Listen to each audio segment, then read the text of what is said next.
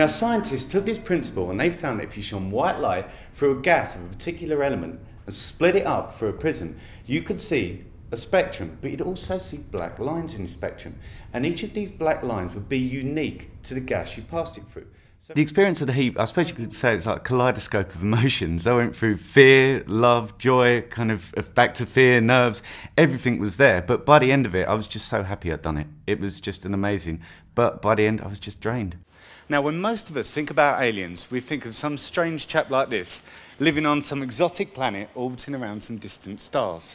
However, contacting life like this is probably going to be impossible, and therefore it may be better to look for signs of basic life, such as microbes that exist in our own backyard. When the other contestants were going up before me, each one, I know it sounds kind of bad and the usual tripe that everyone pulls out, each one was fantastic, and it seemed to heap more and more pressure on me, and I was quite happy to go last before.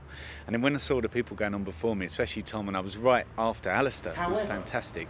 I just thought they both ratcheted up the kind of quality. So yeah, it was a great situation to be in, but yeah, nerve-wracking.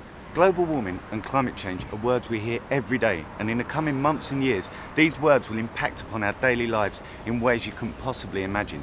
In the Great Climate Debate, we're going to talk to scientists, climate skeptics, and most importantly, you, the public, to find out what you think. And you kind of mentally already know who you have as your top 4 or 5, and I wasn't in that, and I knew I wasn't in that. So I was really shocked when they said me. I really couldn't, I know it sounds fake modesty, but I really couldn't believe that I kind of got this. And I won the Channel 4, kind of, I suppose you could call it the media award.